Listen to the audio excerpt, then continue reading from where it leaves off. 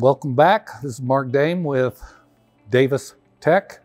We're going to do another can cycle. The very first cycle we did was a G81.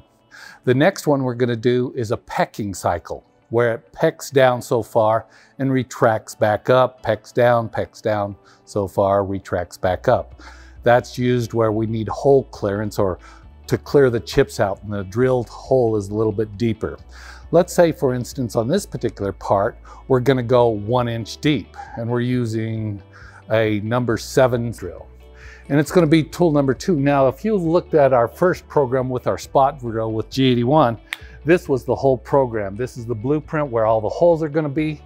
But in this particular case, we're not doing a spot drill, we're doing a pecking drill. So one thing we're going to get rid of is tool number 1. It becomes tool number 2.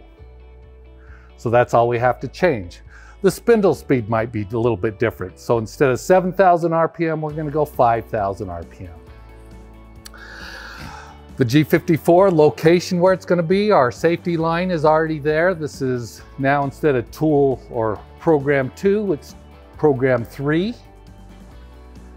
And all I'm changing, instead of a spot drill, I'm pecking. So a G83. Everything remains here the same except the Z depth. We're going to go 1 inch deep, but we need to tell it how much we need to peck each time.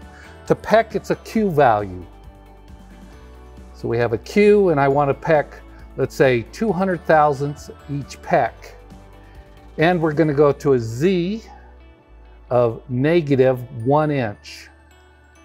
Instead of 70 inches a minute, let's say we're doing this at 50 inches a minute.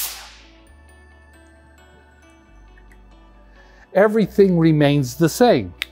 The holes are in the same spot after we spot drilled it. Now we're going to peck drill it. So the XY is our first hole location.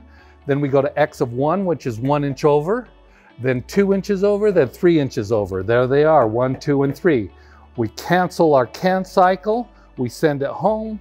We're into the program and go from there. So what did we really change on this is a tool number. One other thing we've got to do, instead of height offset 1, since this is tool 2, we have to do height offset 2. So it reads that correctly. So we've changed the T, the H, the spindle speed, a Q value, and a Z depth. Everything else is pretty much the same. Our safety line, call up the tool, turn on the spindle, call up our work offset, work coordinate, call off our height offset, tell it we're doing a drilling cycle, which is a pecking cycle, put a Q in there, and the Z depth, and everything remains the same. That's how you do a pecking cycle.